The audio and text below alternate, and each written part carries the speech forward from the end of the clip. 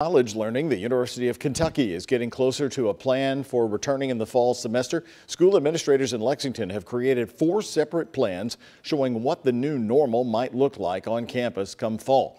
The first plan involves in-person instruction but would eliminate fall break and end the semester at Thanksgiving. The second plan for UK includes a delayed start date with partial in-person instruction and online classes. And the third would be a hybrid semester with online instruction only, ending the semester early. The fourth and final plan would be a full semester entirely online. UK is looking for feedback from the public on these plans and will finalize the restart plan in June once it's approved by the president.